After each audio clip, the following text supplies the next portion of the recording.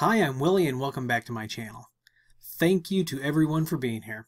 This is week 2 of network theory and we are going to really start getting, in depth. I'm going to cover like one thing a week. This could go on for a long time and I hope that you're here to watch it. I am going to try to start posting more and more videos, keep those live streams coming at regular intervals. So if you're watching this tonight, there may be a live stream in the morning while I'm drinking coffee, because I don't have anything planned for the morning besides just kind of chillaxing with my family.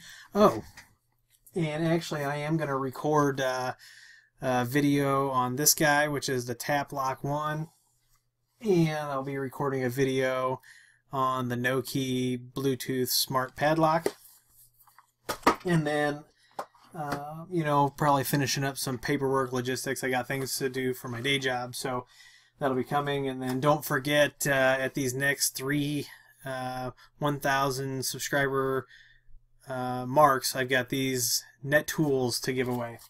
So, and then I don't know if you can see what's on my, see that back there, top of the Synology? Yeah, we'll be talking about that pretty soon too.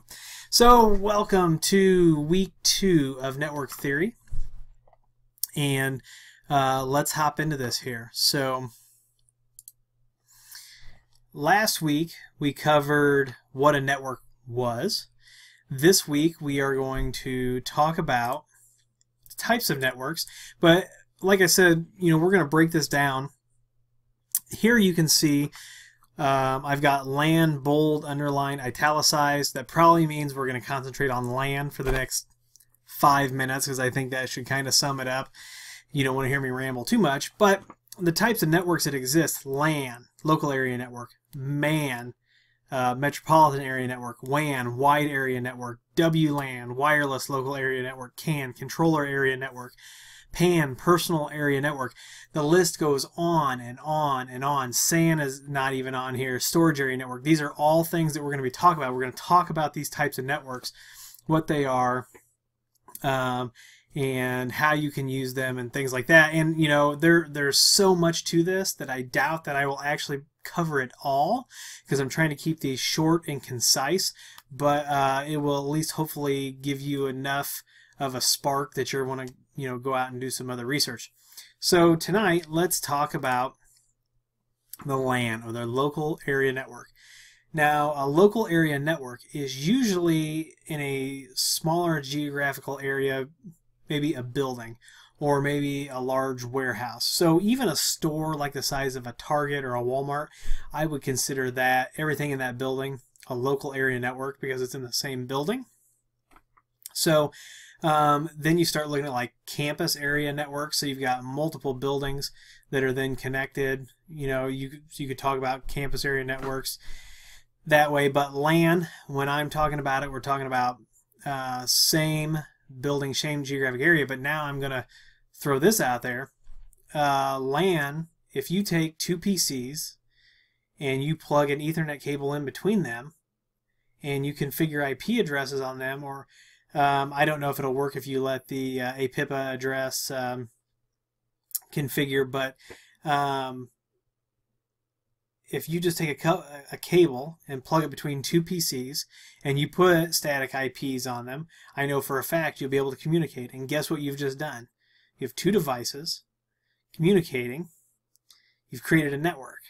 So a LAN could get as small as 2 PCs. Or it could be 200 or 2,000 PCs. It could be hundreds of PCs, all in this smaller geographic area. And when I'm talking about it, let's talk about a building. So like this is an office building, a house, something like that. Wireless local area network also plays into this, because you can see that I've got Cat 5, Cat 6, and fiber, but this can also be wireless, but we will specifically talk about WLANs in another video. So Cat 5 and Cat 6 cabling. Cat 7 I'm starting to see is becoming popular. I've run into some folks that have actually emailed me because they're having problems with power over Ethernet, and every time we've had an issue lately, it's because somebody's using Cat 7 cable. I don't know anything about the Cat 7 standard. If it's even been ratified, I don't know. So Cat 5 and Cat 6, that's where my wheelhouse is at, fiber and of course wireless. But Cat 5, Cat 6, it's going to be copper. You know, it's going to be, and you've got shielded and unshielded. So if it's shielded, it's got some sort of a wrapper around it or a shield around it that protects from electromagnetic interference. A lot of times when you're running Cat 5, Cat 6 in the building, it won't necessarily be shielded unless you have an environment that has a lot of interference. Then you may see the shielding. Most of the time when we use a shielded cable, it's because we are running from outside to inside or a complete outside run, things like that. So your local area network is probably going to have switches. If it's using hubs, call me. We'll take care of that. But you're probably going to be connected to a switch. So that's kind of the geographical layout, the cabling that you're going to see. So fiber is becoming more and more popular, even in the local area network, kind of in the DC more so, but I've heard of people running it to their desktops as of late, so I can't ignore that anymore. You can see this is what Cat 5, Cat 6 Ethernet cables look like. And there is a familiar site that is a Ubiquiti Networks UAP AC Pro. So let's talk about the topologies and the speeds that are available. So two of the most common topologies that you're going to see, and there are others besides this, but the two most common that you're going to see in 2017, or I hope I say this, but as soon as I say this, I know there's going to be somebody still running a token ring network, and they're going to speak up, and they're going to say, I'm still running token ring at 14 megabits per second. And I'm going to be like, awesome, but when we build new networks, we're not doing that. We're not running an old bus topology anymore. You're going to see a mesh or a star. And when you think about the star network, think about spoken hub. So your switch is in the middle, and then it goes out to each of your workstations. And then mesh is going to, so here's your hub, and each one of these ports is going to go out to a printer, an access point, a server, a workstation. That's where you get the star, the spoken hub. And then mesh is going to be a network that has multiple connections to multiple connections to the devices, so that it is fully meshed, so that there is no one single point of failure. And some of the speeds that we're dealing with, 10 megabits per second, which I haven't seen a 10 megabit besides the video I did where we purposefully degraded the speed of the Ethernet connection kind of as a rate limiter cheater instead of doing quality of service. 100 megabit still does exist. A lot of your lower end devices that are not expensive still have 100 megabit ports. So that Tenda router that I have, I believe that only has 100 megabit ports. Then probably the most common that you're seeing right now, as far as copper goes, is 1 gigabit. Recently, the 2.5 and the 5 gigabit standard has come about. I haven't deployed any of that yet. I don't know anybody who has.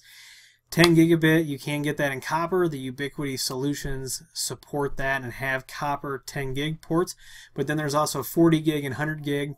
And most of the time where I'm seeing 40 gig and 100 gig is in the data center, or even if it's in a small office, you're seeing the 40 gig and the 100 gig in, you know, server and storage deployments and things like that, or it's a backbone between two data centers, things like that. So what can you put on a local area network? Anything you want. So it can be just those two PCs together, which is going to be pretty boring unless you're just, you know, playing Doom or, you know, games, or you're just, you know, accessing files, you know, one off of the other. So things that can be on your local area network. Now, this can also extend to other types of network topologies, but in your small office or your building or whatever your local area network size is, you probably see printers. You see, servers that host applications, email servers, payroll servers, SQL servers, and I'm mixing actual service types with actual servers, but web servers, remote access servers, Unify servers, phone servers, all these different applications, file servers. And a lot of time then your local area network also provides the gateway to get out to the internet or to get to other networks. And the internet is the largest wide area network that exists. And so we'll get into that later. And most of the time in 2017, the protocol that you're going to see that's driving your network is going to be TCP/IP, and you're going to be using IP version 4 or IP version 6. And in our networking theory, we are going to get into both IP version 4 and IP version 6. It is important that you are versed in both of these. IP version 6 kind of has, some slow adoption in the States. IP version 4, you can still get IP version 4 addresses. Just because they have been depleted doesn't mean that they don't exist. It means that they have all been spoken for. So you have, these companies that buy these networks, and then they can turn around and resell those IP addresses. I am actually in the midst of investigating buying my own Class C. So if you happen to be in that business, reach out to me, please. But then IP version 6 addresses some of the shortcomings of IP version 4. We will get into that more and more later down the road. There are some other protocols that you may see, but they probably shouldn't be in use. Mostly you're going to see, the communication happening in TCP/IP, IP version 4. So next week we will cover wide area networks. So, and what I'd like you to do is, if you look at the format of this video and there are things that you think I should have covered but I didn't, and you want to see those covered in wide area network, please let me know down in the comments. If you like this video, please give me a thumbs up. Please follow me on Twitter and Instagram. Please use my Amazon affiliate links to keep a few bucks rolling into the channel. And please subscribe, please comment and share, and we'll see you in the next video.